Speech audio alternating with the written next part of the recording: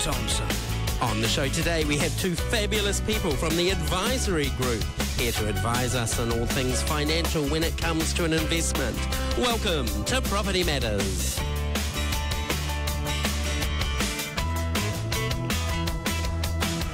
Welcome along to another week, and if you've tuned in live, then it's that fabulous thing of knowing there's a public holiday on Friday. Hopefully you're doing something special for Matariki with you and your family, although short weeks, they tend to sort of create the workload because we've still got to fit 5 days in, but let's nab it because the next one's not until the end of October. If you're tuning in via our podcast at a different time, then sorry, it might not be a public holiday this week, but remember you can listen to us on Spotify, Apple and Samsung, iHeartRadio and on YouTube or wherever you like to get your podcasts. And thank you. I've been seeing some amazing comments coming up on some of our YouTube podcasts lately. Really love it when our listeners give us feedback, so thank you very much. And you can follow us at Property Matters Radio on Facebook as well. Now, absolutely delighted to welcome back Arman Chand from the Advisory Group, but he wasn't with the Advisory Group when we last caught up with him a little while ago. Welcome back. Great to have you here. Thank you. It's been a long time, but it's great to be here. Lovely to have you here, and you've brought along a colleague, Rafe Williams. Welcome to the show. Hi, yeah. Thanks for having me on. Look, it's great to have you both here. And Arman, you've got a really good memory because before we came on air, he remembered that last time he was here was an episode we did with two brand new first home buyers telling their journey as teachers in education and having to get a house. And you'll be pleased to know they're both still in education and doing very, very well indeed, which is awesome. Yeah, it was quite interesting because I do recall back then there were challenges getting into your first home. Yeah. And hey, fast forward a few more years, we've got similar issues. Different challenges, but still plenty of challenges. Yeah.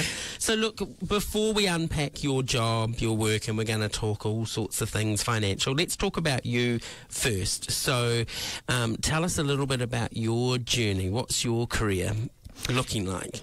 My career, since I graduated, I started working in a CA practice, chartered accounting practice. Yeah, that's back in 1996. Yeah, that reveals my age. So I started in Whangarei, a very nice small practice back then, Grant Thornton. And after a few years there, I moved to the mighty Waikato. Unfortunately, they were not so mighty this weekend. And during my days in Whangarei and Waikato, different accounting practices, different industry. It was great because there were smaller parts of the country, very beautiful parts of the country, and gave me some good exposure to, some of the industries that's, being labeled as the backbone of New Zealand, like farming and agriculture. So in addition to the experience that I've got now, I've got some good historical knowledge which are still relevant today in terms of agriculture and accounting and taxation issues surrounding that, which is a separate story. Then I moved to Auckland back a long time ago, 2000. My wife got a job here, so I just do what most husbands do, just follow her to the mighty Auckland. Wise man. And well, it's been good. Well, at least it was a good outcome last weekend with the Super Rugby, with the drought over. So that since then I've been floating around various accounting practices, and I'm currently a client director at the Advisory Group. So what does that mean? What's the client director? What's your role? My role is it's kind of split in the middle, looking after staff. Firstly, from an office perspective, getting juniors to any staff below my level, making sure that they're doing what they're doing, they're enjoying what they're doing, they're growing in what they're doing along the way. So we do have graduates, so it is my responsibility or our responsibility to make sure, there is a career plan for them and not just your traditional boring accounting job. And then on the flip side, which is the more important thing, is client management, looking after our clients, make sure they're served what they need, communicate with them, so avoid surprises, keeping them happy. Yeah. Brilliant. Sounds like some variety in that mix, which is good. Yes, there's a variety. It can be challenging. Finding staff is very hard at the moment, within many other outfits. So always open to new stuff, and networking is quite important, which is quite good at the moment. After the COVID days, it was very hard to get back into the networking side there. So we met first before COVID, and now we're meeting after COVID. Yeah, funny, eh? Okay, and Raf, tell us your career journey. Take us back. Right. Take you back 10 years. That's how long I've been in this industry for. Graduated in 2014 from Auckland Uni. And got my first job in a sole practitioner firm, which is very good. It was out west, northwest, and just really learned how to do basic accounting, because what they teach you at uni doesn't actually apply in the real job. So I grew out west really, which was good. Some big firms out west, UHY, where I spend most of my time, and then floated around, moved to the shore, and then settled down in Newmarket for a bit, and grew there at Newmarket, which was great. It's one of the better roles, I would say. And then recently joined the advisory group as a senior manager, and then got promoted to associate director, which was very exciting. And just loving my time currently at the advisory group. And what does your role entail then as an associate director? Similar to Roman, you're looking after staff, their needs, their challenges, spending a lot of time with them, helping them grow. And you really want to help them and develop them, and nurture as well. And then on the other side is looking after clients, just trying to be proactive really, and that's what you want. So clients can then come to you with any issues they have. They feel comfortable talking to you, and you can just assist with any problems they have. And just before this, I had a client that told me that it was nice to have someone being proactive with his accounts, and it was nice to hear. You don't get much positive feedback sometimes in the job, but that was good. So it's good to be on the front foot with clients, and that's how I tend to work. And the broad ranges that I kind of cover. Been doing a lot of space in the cryptocurrency markets at the moment, which is always interesting. And then, retail, construction, overseas businesses, and then servicing high net worth individuals, which is always a challenge, even though people think it's very easy. Cool. And tell us a little bit, before we sort of delve into the financial side, what or who is the advisory group? Obviously, we've got a sense of you two, but as a company, who are they? So I'll take this. It's advisory group. They were founded back in 2006. We have 3 awesome directors. We've got Sadair Lala, Martin Henderson, and Graham Lawrence. We've got Graham's part of the tax department, which he founded in 2022. So he's been a great addition to the firm. So any complex tax issues that we may have, we can always just run to the tax department, which is very handy, because it's not, property is especially not easy. And I believe the firm's grown since then. We sit at around 25 to 30 employees, which is very nice. So it's all hands on really. Anything you want to add, Mark? No, we've got a good mix at the top, if you like. So we've got Martin, and he's a very good in the business advisory space. We've got Graham, like what Rev said, in the tech space, and then we've got Sudhir, who's very good in the M&A space, so mergers and acquisitions. So the firm itself was founded back in 2006, and it has grown to where we are now. With recent acquisitions like Rev and myself, at that level, it just kind of demonstrates the growth they're facing. The client base have shifted from your traditional accounting practices. Nowadays we get more complex clients, offshore clients, different structures, and very transactional issues as well. You know, Right. how do you deal with this particular aspect of Right. it there? So having those three skill set at the top is quite good. My experience coming into here is varied as well. I am very strong in tax myself, and I've got the business advisory side to it. So when I'm doing your normal compliance work from a client's perspective, like end of the year accounts, so you know, suddenly I'll be throwing my tax hat as well. You know, what's missing? How can we make the best of this? You know, is there any opportunities to minimize tax? So all that starts coming in. Rev has got more business advisory experience, you know, including forecasting. And like you said, new ways of doing things like cryptocurrency. Yeah. So the top level is quite wide. You know, we've got a lot of experience. And what that does make us is we can provide good quality services, you know, without big overheads, if you like. Yeah. Does the government and our tax department consider cryptocurrency, you know, the same as any other currency when it comes to, well, you've earned it this way, so you need to pay tax on it, etc.?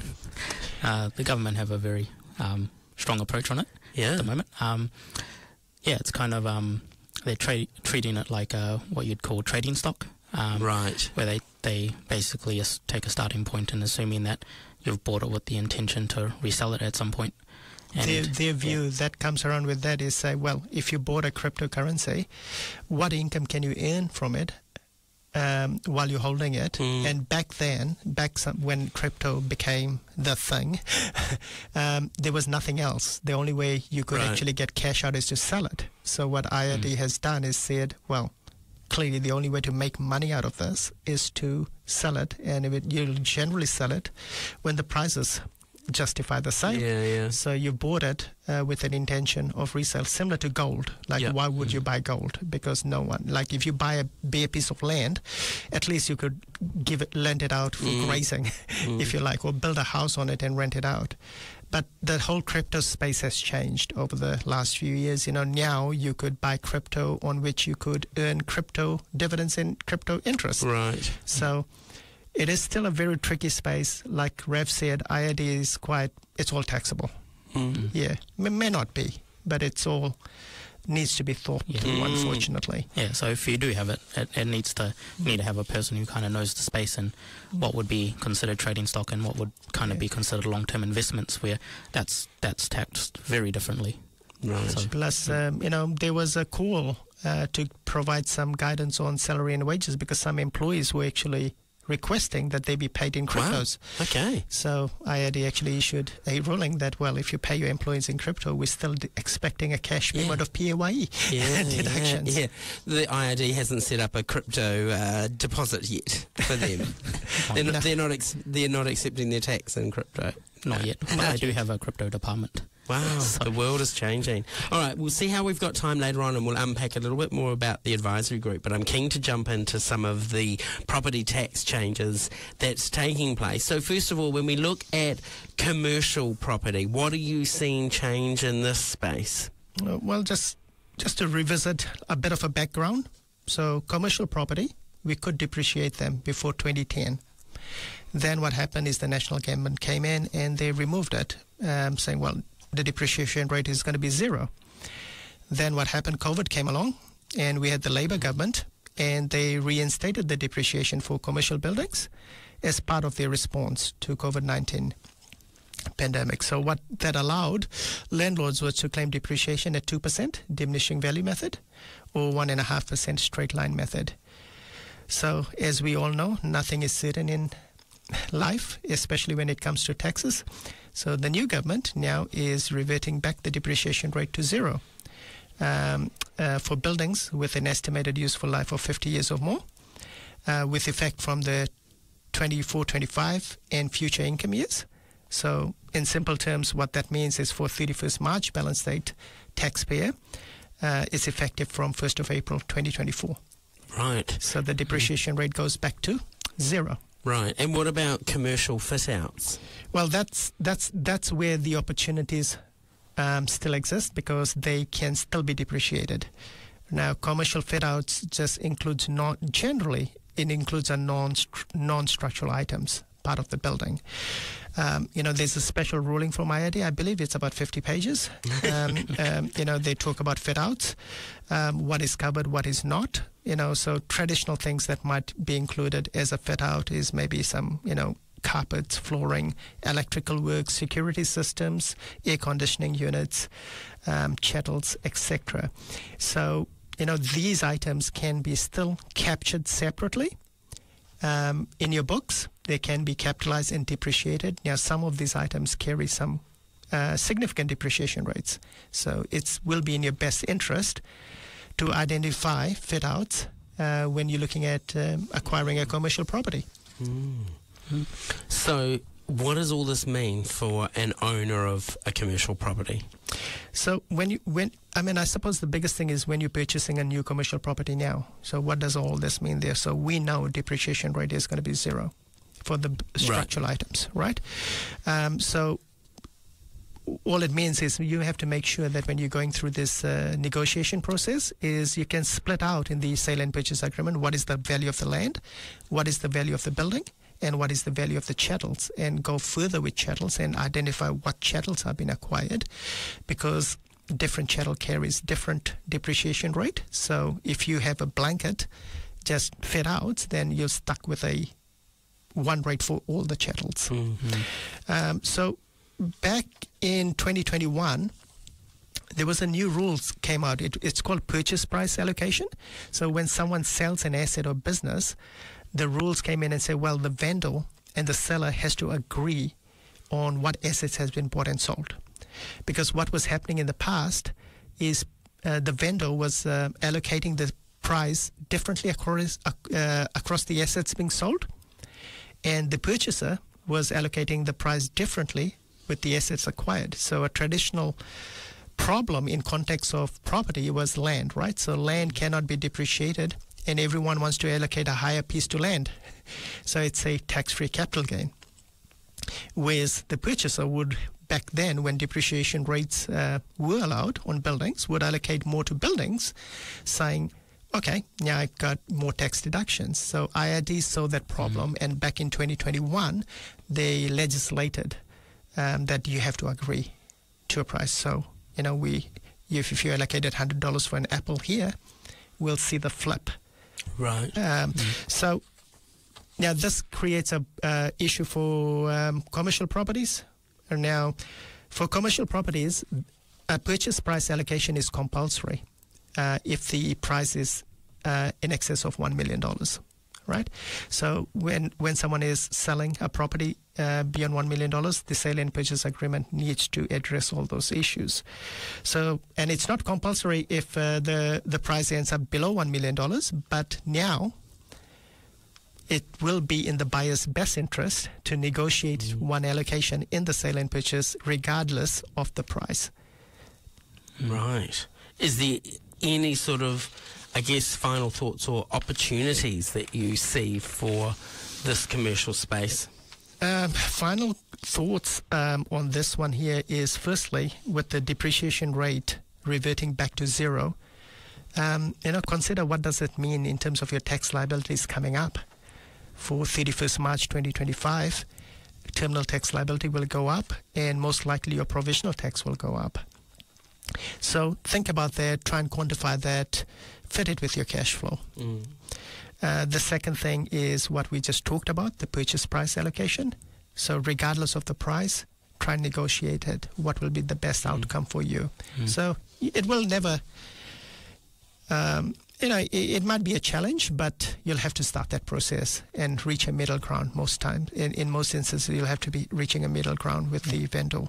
Just to add to that, the purchase price allocation, if ones are not done, falls on the vendor first to get one approved. Okay. Which they have to submit to IRD. If that's not done within a certain time frame, it then can fall to the purchaser, and they have to submit that to the IRD as well. Right. Yeah. So there's something to think about there if one's not done. Can end up to be a very awkward situation if you have to be doing this separately, because if the purchaser does it, because the vendor has not, then the vendor will be stuck with that. Yeah. So it is something not to take lightly. Get it straight. And the final thought on commercial property, I think what you have to remember with commercial space, there's still no loss ring fencing like we have in residential property, and we'll talk about that a bit later. There's no bright line test for commercial property. Again, we'll talk about the bright line a bit later. And there's no restriction on interest deductibility at all. Like residential we have, but that's being phased in. Yeah. Okay. Yeah. All right. Raf, we'll move to residential then, throwing the ball to your court now. Give me the hard one. Yeah, lots of conversations obviously recently around bright line tests. So first of all, give us a little bit of history and background, and then help our listeners understand where and how and when is this bright line changing. Yeah, so people may be aware that bright line test is changing back to 2 years from the start of the 1st of July 2024. Which is a few weeks away. Someone listening doesn't even know what bright line is. No, right. So the bright line is when you buy a residential property, you could be required to pay tax on the sale if it's sold within a certain period. Currently, that period is set for 10 years and 5 years for new builds. And that period is set to drop to 2 years from the 1st of July 2024.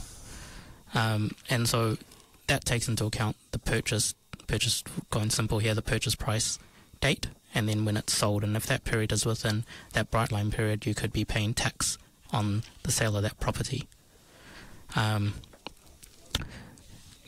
So with the bright line, I think the key thing of it, if you go back to the history, it's been one of those tests. It kind of deems that you bought a property with an intention of resale to make IRD's life easier, if you like. To avoid going into fights with taxpayers and say, why did you buy it? You sold it within a year. So from an IRD's perspective, that was fantastic. Like if you sold everything within 2 years, great. But then what has happened over the years, it's kept on changing. 2 years became 5 years, 5 years became 10 years with an exemption for new build, which is 5 years. And it became very difficult to track, and so gone were the days when someone called you and said, hey, I've got a question, is this subject to bright line test? You need to actually apply some thought now. So national government, as it promised, he said, we're going to go back to the 2 year, but from 1st of July 2024. Right. So we still need to be careful there. So if we had a sale and purchase agreement entered on 20th June, for example, but it settles after 1st of July, you're still stuck with the old rules. Right. So the start date is the day usually you sign, not sign, but when the sale and purchase agreement is presented and signed, not when it's settled per se there. So you need to be still careful. And that's why there's been a lot of speculation in the media said that the listing will go up from 1st of July, because there would be a lot of properties that are most likely to be stuck in the 10-year bright line rule, which suddenly will fall back to 2 years. It really mucked up the Kiwi DIY person who used to love buying, that house that needed a lot of work, quickly turn it around in 6 months and make a profit. But actually that was kind of their core business. This killed that, didn't it? Yeah, core business, and like you said, I suppose it was part of Kiwi culture, wasn't it? Yeah, very much so. So, it was more like a hobby too for some people. Someone who did have a passion about building and things, but that was not their daytime job. Yeah. Anything else we need to know about Brightline? Well, Brightline, the good thing is there's some rollover reliefs. What's that? What that means is sometimes I might have bought a property under my own name, but then I said, maybe I should have put it under a trust. Right. Or another structure. So what that rollover relief does is say, okay, in that case, yes, Aman, you can transfer your property to Aman Trust. And what that means is the trust is deemed to have acquired the property as the same date as I did, at the same cost. So for me, there's no bright line because I'm selling something at the same price. So there's no gain, there's no losses. And the trust actually gets the date I bought the property for, right, at the same cost though. So the government has kind of realized that there's a situation where people will want to move their property to another structure, or there was a structure in place and they want to get it back. Now, I had a trust that held my property, a rental property, but because the trust laws have become very complex, with the trust tax rates going up to 39%, and disclosure rules with beneficiaries, and all this additional compliance. So some people have been, I want to wind my trust up, right? So without these rules, a trust will be deemed to have sold the property to me. And that could have been subject to the bright line test. So what this rollover relief does is saying, well, no, we're getting it back to the settlor of the trust, the person who set up the trust. So it will go back at the same date, at the same cost. Right. So there's some different structures this rollover relief can work with. Look-through companies, LTCs, which became popular for rental properties, and trust is the other one. So going back and forth, makes it a bit easier. But it's just more to correct. I mean, this is not a tax dodge, if you like. It's more to correct where it should have been held in the first place.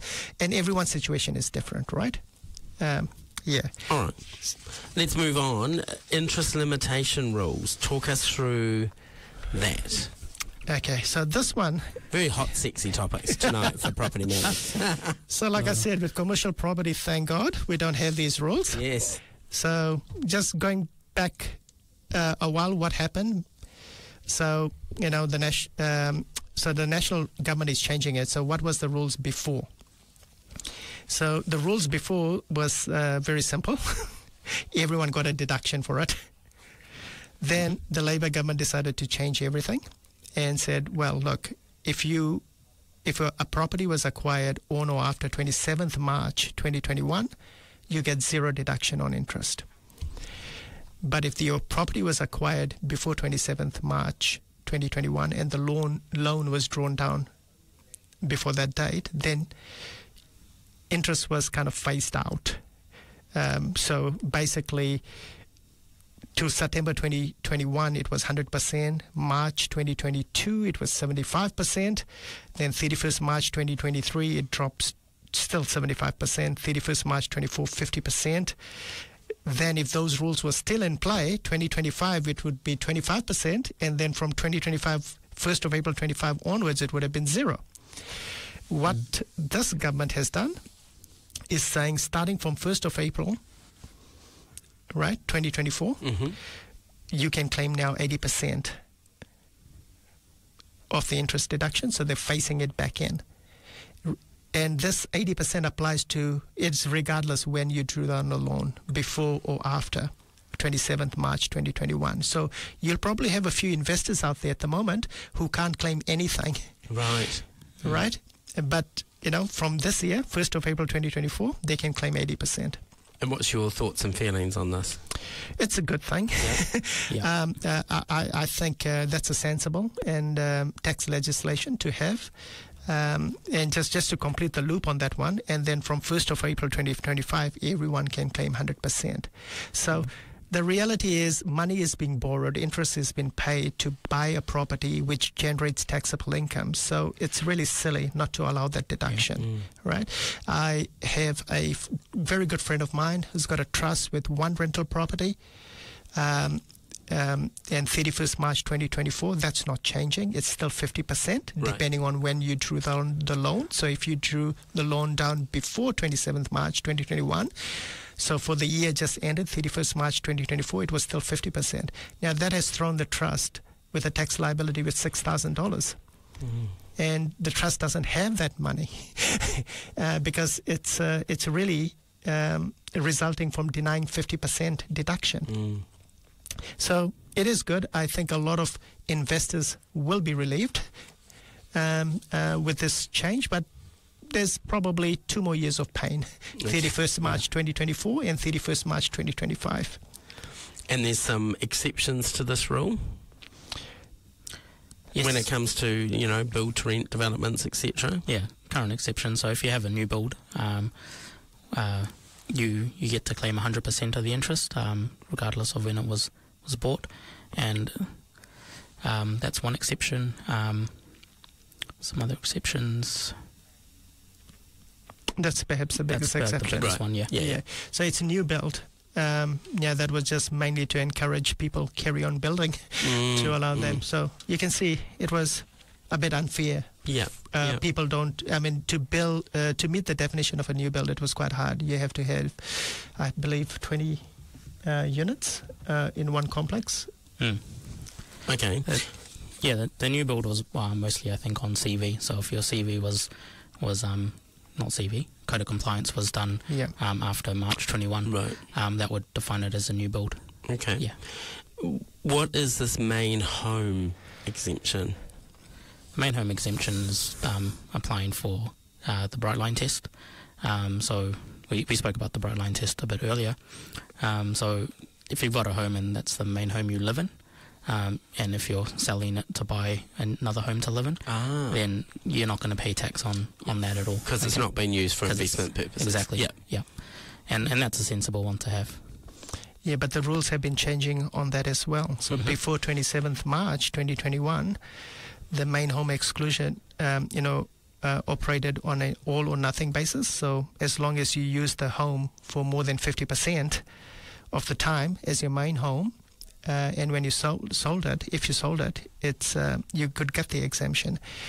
Then the rules changed that if you bought property after 27 March 2021, the main home exclusion applied only for the period you used the land or the property as the main home. So what could have happened is you might have a main home and you used it for a period of time in a year, and then you went overseas for a career break for 5 months, and the homes remained vacant that period there. Right. So that created some, does the main home exemption apply to you? Well, the good thing is it's changing back to the old rules.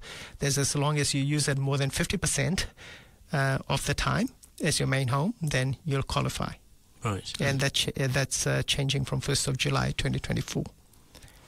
Now, before we went on air and we were talking about the Bright Line test, something that caught my attention, you said there's some interesting things around selling after the Bright Line period. Yes. So, it's all good that the Bright Line period ends and you say, okay, I can sell my house. So some of the things you still need to be careful about is, one, if you bought the property with the intention of resale, and if that intention has been crystallized in a document with your bank or your lawyer, it does not matter when you sell it. Whenever you sell it, whatever the period is, 2 years, 5 years, 10 years, 20 years down the track, any gain will be taxable because you bought it with an intention of resale. Right. The other thing people need to be careful about is, have you established a regular pattern of buying and selling? Then IRD loves to see that, as a trader, even though you're not officially in that business. The other one is association. This is what you'll hear some people saying tainted. The property is tainted. So if you're associated with a property developer, builder, at the time you've acquired it, when you sell it, within 10 years, and none of the exemptions apply, like main home for argument's sake, there could be a taxing event as well. So what the Bright Line test has done is actually made the tax rules around property more complex. There's not one thing you have to think about. No.